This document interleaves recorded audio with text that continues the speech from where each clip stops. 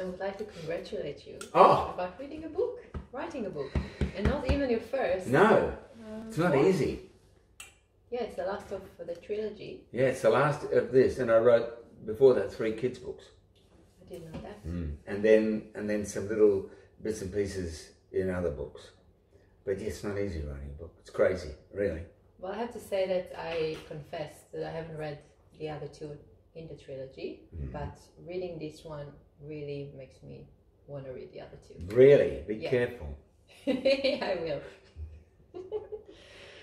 So because I'm from Israel, Yeah, there's a Hebrew song by Rachel yeah. that starts in the sentence "Rak al atzmi lesaper yadati," which means roughly, only about myself I can speak and tell. And my question to you is, can you relate to that? Because your book seems to be a little bit about yourself in a way, or maybe more. Oh, I see what you're don't know. saying. I think that I think most writers will admit they write about what they know, and if you're a writer, it depends what kind of a writer you are. Of course, if you're a journalist type writer, you're just looking for bits of information, you put them all together. If you're an adventure writer, you would read about the landscape and then put people in it and whatever. But if you're a keen observer of humanity, including yourself, then you're going to draw on what you know. And because I have spent a lifetime seeking myself, trying to work out why I behave in such a way, but at the same time trying to work out why others behave in such a way. So I never look at any event anywhere, I never watch a movie without reflecting it upon my experiences, my condition, and myself. Yeah. So yes, so what I do when I write, what I have done when I've written these 3 novels in the trilogy, I always start from a position of truth. So in this case, I thought, okay, I want to write about the final journey of Jack Muir. So there's 2 journeys before this journey. There's one journey, but this is the 3rd and final stage. I want to bring Jack Muir to manhood.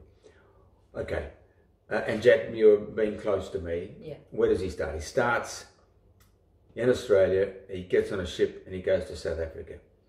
And then, so I just write it down as I remember it. Then he goes to Israel, write it down as I remember it. Then he comes home, then he goes back, then he comes home, then he goes back, and he falls in love, and he goes to Iran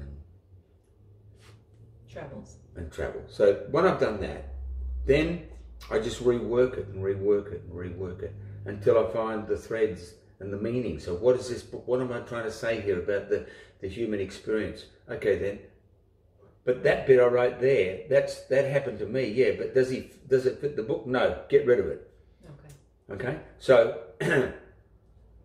then I've got a thread of Jack. This is the thread of. So for example, for me in this book, the classic is the dishwashing.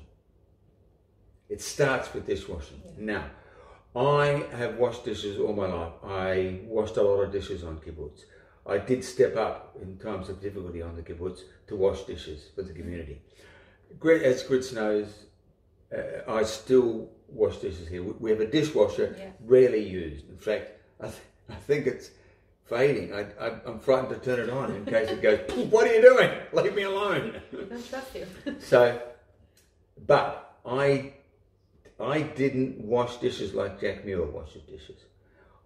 But I enjoy washing dishes. And I decided that in the writing of the book that dishwashing was going to be a thread and have meaning. So then, okay, how does Jack Muir wash dishes? So I then paid particular attention to how I wash dishes, and I built, if you like, a Jack Muir way of washing dishes. Yeah. And that is now the way I wash dishes.